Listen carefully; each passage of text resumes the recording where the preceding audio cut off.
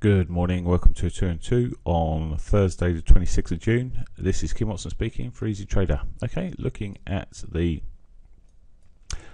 euro dollar first, and as you can see yesterday we were popped in a new high. We broke out, finally got past the most recent highs, just pushed up a little bit further, but once again the higher low has come in, so the trend remains firmly up at the moment.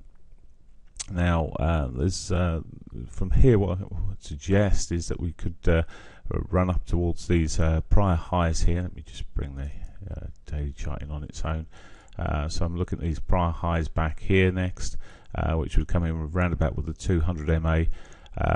Beyond that, well, I'm still looking at the potential for the euro to go back up to that 50 MA, or maybe even in the month. There's a possibility it could even make that monthly pivot yet.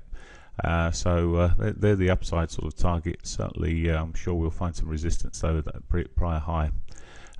Any full breaks to the downside, well, I'm still looking at the potential for the 4 hourly 50. It's tucked behind us, so but it really to do that, it needs to start breaking these lows here, and it may suggest a change of direction. With cable, it's managed to put in a reversal bar yesterday, a little doji there. Could see us running up to the upper band here, which is yet to be tested as such, so that's certainly a target area. I would be drawing, or will draw the trend line on here, and just watch out for a run into this sort of level. We've already tested that 50 before, but it could provide resistance if not watching the, as I say, the upper trend line. If it does this, there is a chance we could change trend.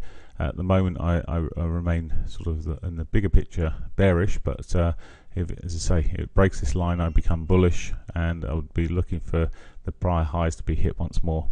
Any moves to the downside, really looking at the lower bands, and maybe still a push further down towards the daily 21. That's it for me. Hope you have a great day. Bye for now.